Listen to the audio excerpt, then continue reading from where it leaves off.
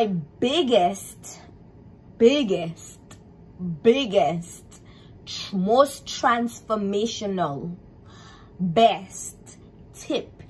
It changed my hair journey. It changed my hair routine. It changed my life. Is Ayurvedic herbs.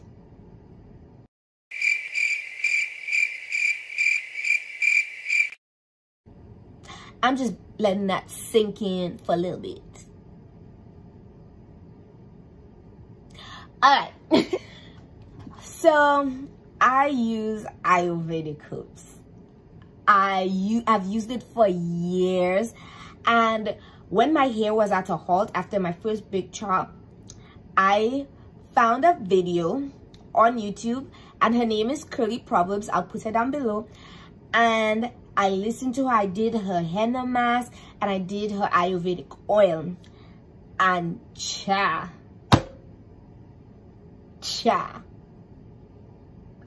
my hair grew. The picture that I've been showing you is after using that Ayurvedic routine. Like putting the Ayurvedic oil transformed my hair, using henna in my hair transformed my hair, and yo, I got really good hair growth with that. Now I'm doing YouTube and I'm doing my hair more often, and I have been really bad with like putting the oil on my hair. I do put it, but sometimes your girl forgets. I used to oil my hair every like 2 to 3 days, because that's when like my scalp would actually start feeling dry. So I would oil my hair every 2 or 3 days. But your girl has slacked on that. But I do oil my hair, and I try to oil my hair at least every week now.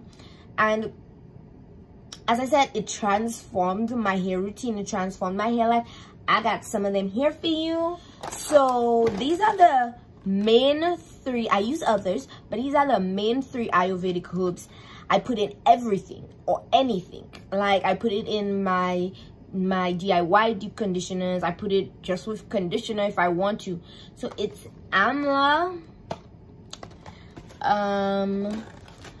Shakaikai, and the Big Boss henna, right? So these are the 3 main herbs that I use, and they have worked tremendously for my hair care journey. So I would definitely recommend that. You can check out some of the videos.